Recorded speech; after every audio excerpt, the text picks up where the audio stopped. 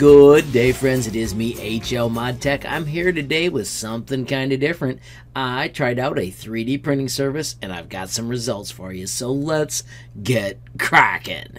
So friends, I have got a lot of awesome designs that I made in Tinkercad, and then I placed these on the stairs of Mount Pisgah as fun things for people to find as they're climbing. I call them Pisgah Prints, kind of like painted rocks, but they're 3D printed. It's a really fun gig, but sometimes it's hard to keep up with the prints that I'm placing, so it was time to try a printing service. Friends, after a bit of searching, I found the company JLCPCB, and that is who I chose to work with for this project. Once you get to the website, there are a ton of options, but the first thing I'm going to tell you to do, make sure you sign in. I choose sign in with Google. You just don't want to start an order and then when you sign in, the order disappears. So get yourself signed in, and then it works like this. If you hit order now, you have got the options of getting your PCBs, also an SMT stencil, or you can do 3D printing like I did. Once you get here, it's time to add your file. Do make sure you follow these guidelines.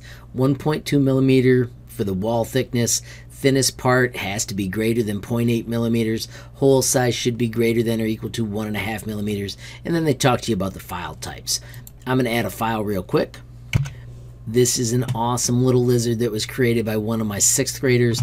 I'm going to do it with resin, and then I like to use the 9000R. I found out it was cheaper when I was going through the list.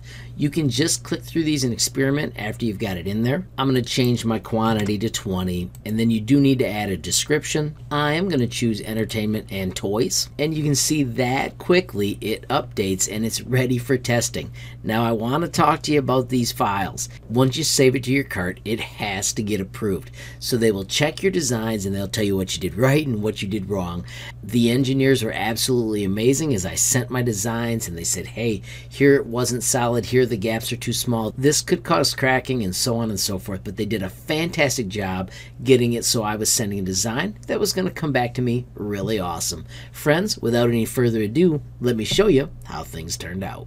Alright everybody, so these are the fun designs. This is that lizard I was just showing you. One of the cool features of TT's design is we put filament in the eyes. So even though these came back all white, which is what I was expecting, bam, we had a pop of color by just putting a piece of filament in there.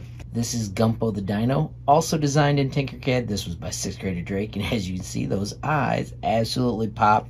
Here, we switched it up, and we put the color blue. Just totally awesome.